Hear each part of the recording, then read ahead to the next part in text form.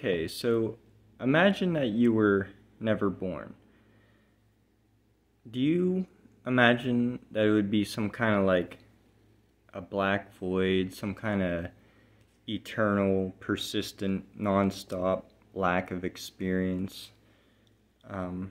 Okay, well, imagine this black that you see on the screen and the borders of your screen.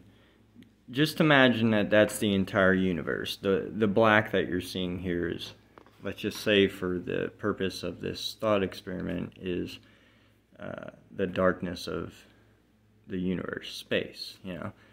And for the purposes of this thought experiment, I'm just going to say that this is a brain. I know that brains aren't actually pink like this. And so imagine that that's you. That's your brain that's doing consciousness. And so that's, we're just using the brain because we're just condensing this down, just because I want you to see why I need to simplify this. It needs to be in a simplistic manner. So there's just you in the universe. That's it. That's the only consciousness there is.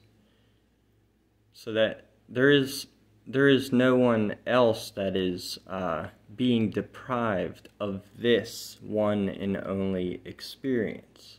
So it doesn't matter if this brain were to split into two, it wouldn't really matter, because there was experience occurring before the other brain came to exist. It wasn't like that brain, that other consciousness, was being deprived of this one and only experience. No, because this was the only experience that was occurring. There was no surrounding spots of deprivation or lack of experience that was occurring, because there was experience before the other brain came to exist. It was just being done by this one and only brain. So let's say that no one exists. You don't exist. Nobody exists. There is no consciousness anywhere in the universe at all. But then a single brain comes to exist. This time it's not you. You're not in a black void. You're not anywhere. You don't exist on any level. So therefore you can't be in some kind of state of deprivation or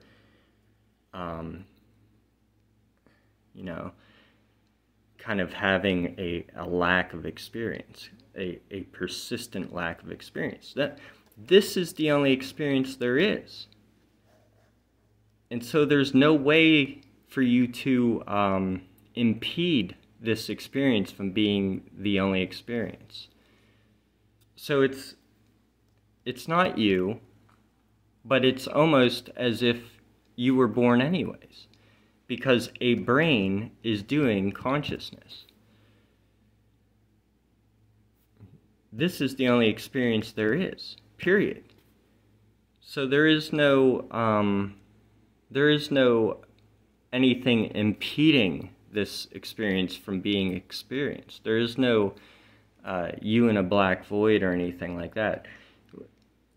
People have this, a lot of people believe in this illusion of us being in like this eternal slumber or silent black void long before we came to exist. But that's not true, because we didn't exist, but other brains were doing consciousness before we existed.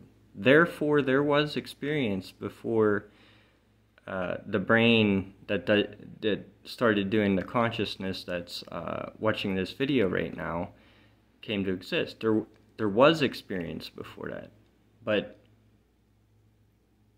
this particular brain that is you doesn't recall that experience because, well, just like you don't have access to my memories, and I don't have access to yours, and you don't have access to anyone else's memories, because those memories are contained in those material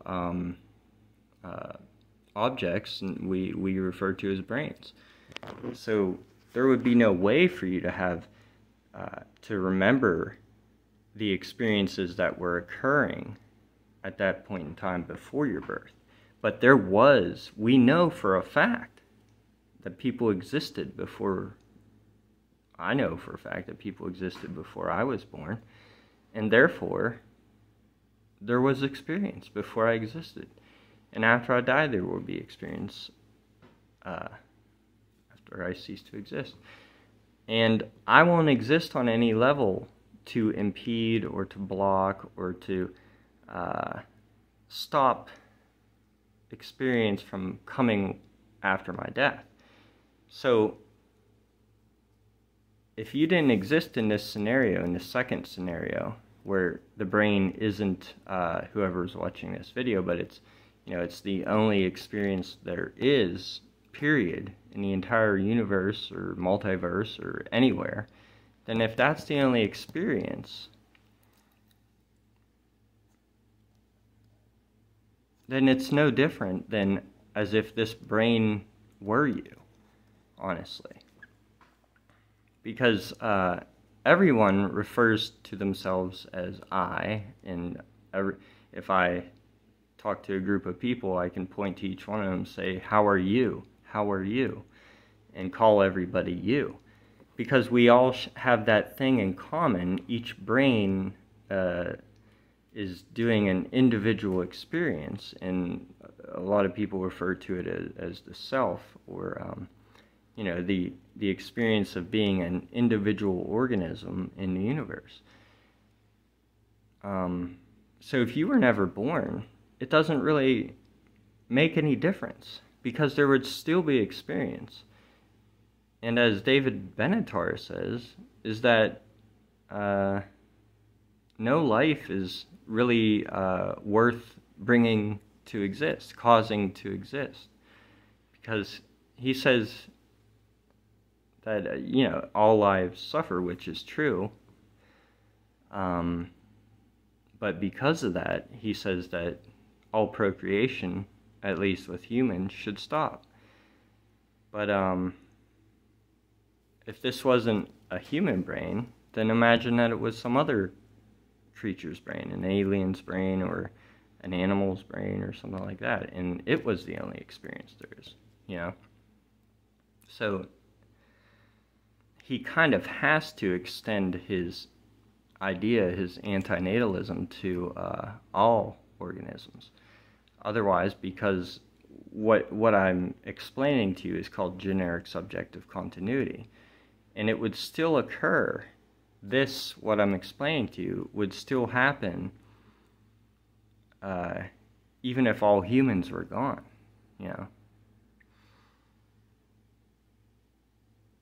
So yeah, if you never existed, let's say that's you, and then you go away, you no longer exist, but then somebody else is born, well, then that's the experience that came after your death, Or if you were never born, and then somebody else is born, then that's the experience that is occurring rather than the one caused by the other brain that wasn't born. It doesn't matter. Their experience is unavoidable. Only experience is what is experienced. As Tom Clark, the philosopher, says, consciousness is always present for itself. That's the same as saying only experience is what's experienced. You can't have a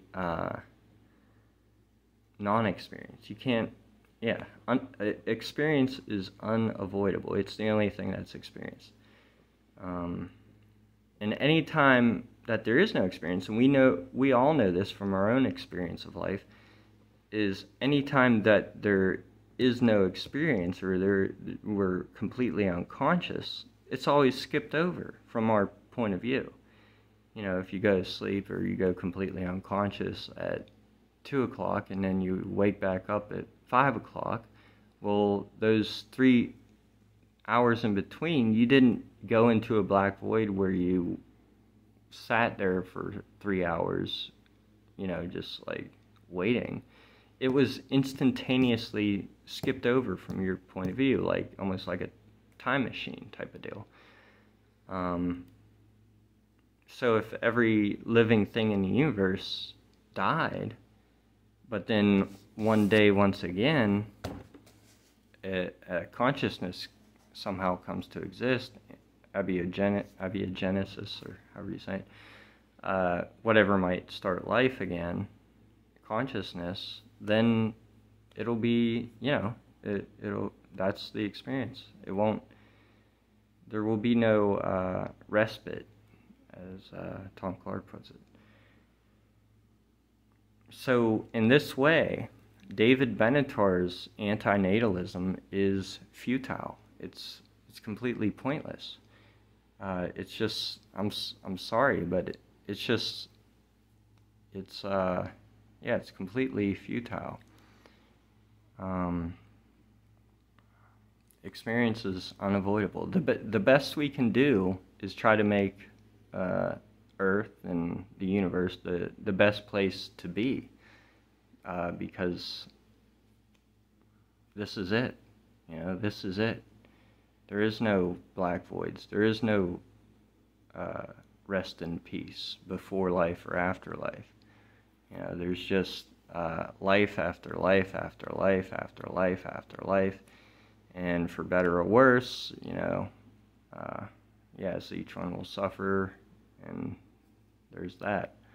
So yeah, it's just gonna be, you know, life after life after life after life after life, forever and ever, because only experience is what is experienced.